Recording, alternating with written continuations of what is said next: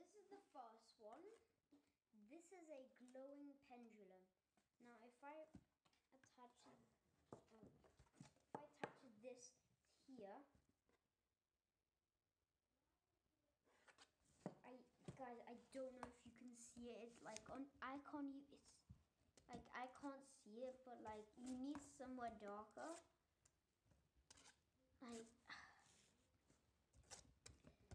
Like you can very dimly see the beam. So it's pretty fun. It did not take me that long. It only took me like about 20 minutes or half an hour. So personally, I think that this is a good machine, or toy.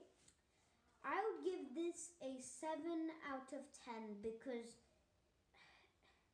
it was you need somewhere to go dark, and it takes and the thing is that you need a lot of preparations, but it's really easy to build. So on the next one.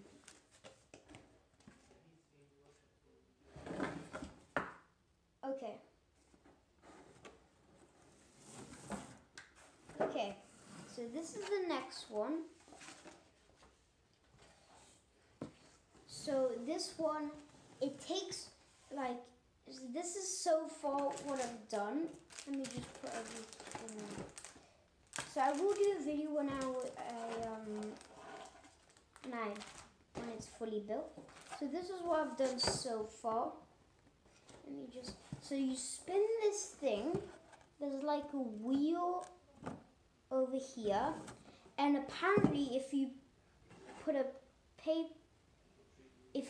paper on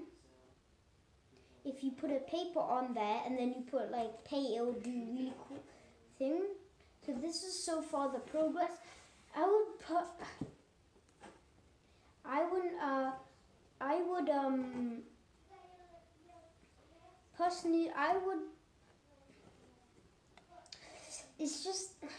I would say that it takes a long time to build.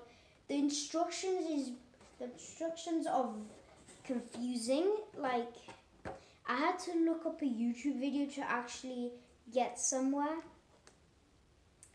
and yeah, I had to do a YouTube video to actually build this. It takes a long time. It does take preparation, but I bet this thing will be really cool and it'll be doing really cool designs. I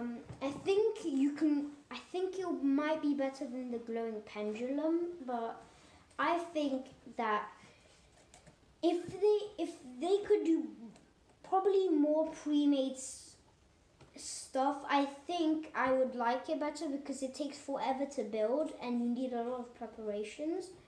But just give me paints like these, and yeah, so that is it for this video, guys. I hope you enjoyed it because I did. I hope you had a great day because I am.